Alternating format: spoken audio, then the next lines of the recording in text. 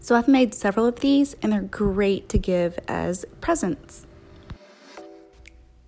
It's made out of different kinds of wood, and I put on it the best thing about memories is making them, and add twine and clothespins so that you can hang pictures on them.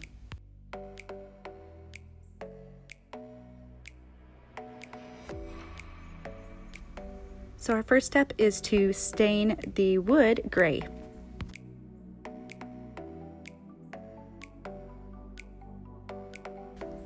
I've found that the different types of wood accept stain differently. So the baseboards, the backboards, all I had to do was put the stain on and pretty quickly wipe it off with paper towels. And then the smaller pieces that I put the lettering stencil on, I had to leave it on for a little bit longer. And make sure that you wear gloves while staining.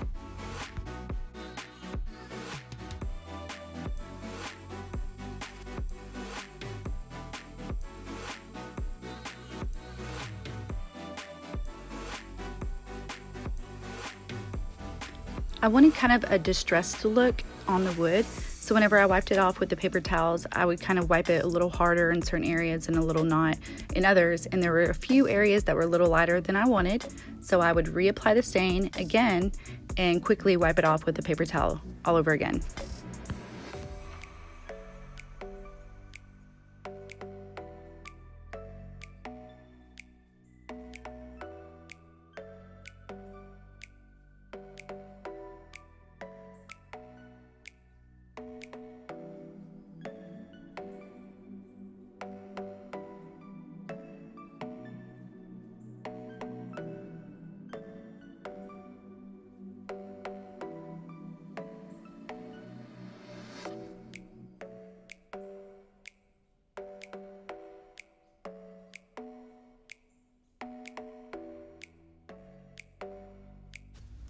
To add even more of a distressed look, I used sandpaper at 120 and 150 grit to get more of the textured distressed look I was looking for.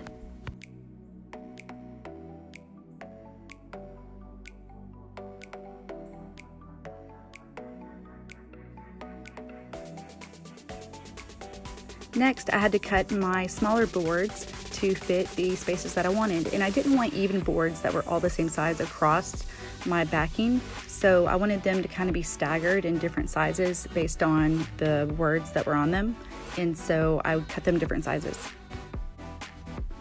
If you're wondering about my blue tape, I always put blue tape on my cut line so that I get a clean cut without any fraying.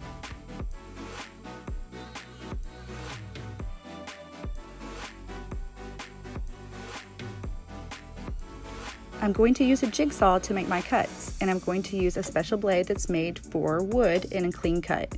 Make sure you practice safety when using these types of tools. Next, I'm going to apply my stencil words to my boards. I'm going to tape them on so that they don't move while I outline them.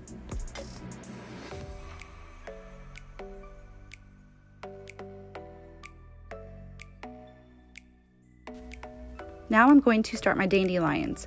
I use a roll of tape to get perfect circles so that I have an outline of where I want my dandelion flower puff to be. And I'm going to draw them on with a white acrylic paint marker. To make the dandelion, I just make the circle with pencil with my roll of tape, and then I go back with my white paint marker and I make little tiny like square lines, and then I take my paint marker and draw a little line from each little square all the way down to the center. I switched back and forth many times from stenciling words to doing dandelions just to give the project time to dry in between sections that I did.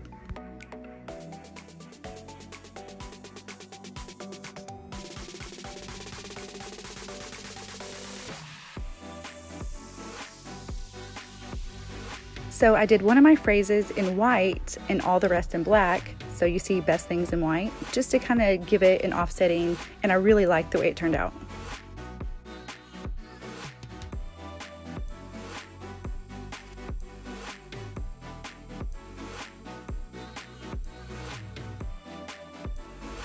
When I originally made the circle for my second dandelion, I made it way too close to the other one and they would overlap. So I ended up having to make the second one taller.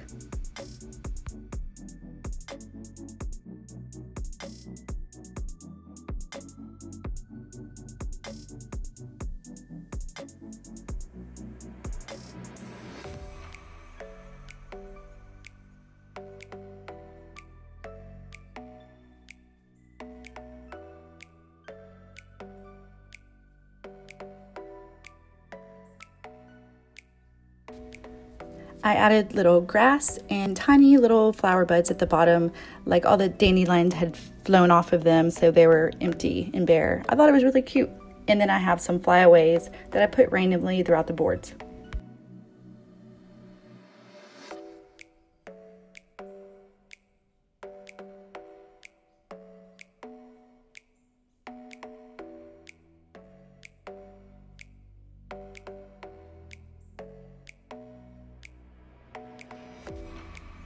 Next, we're going to flip the boards over and apply some E6000 glue between each board so that they don't come apart.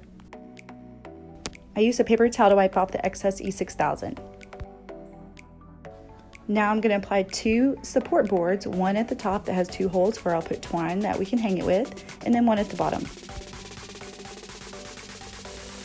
Now we get to attach our phrase boards to the back boards, and I do this using hot glue.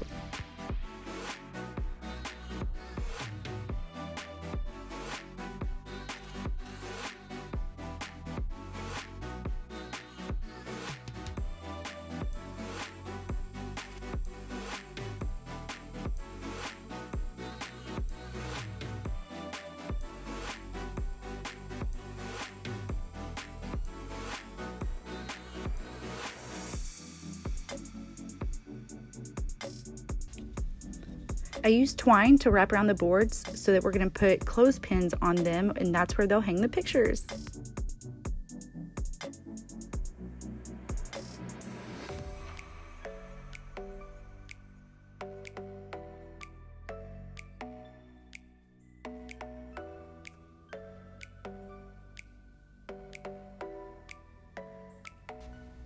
So I pre-drilled holes in the top board, and this is where I'm going to put twine in, tie a knot in the bottom of it so it won't come back out, and to the other side so that we have kind of a little hook to hang it on.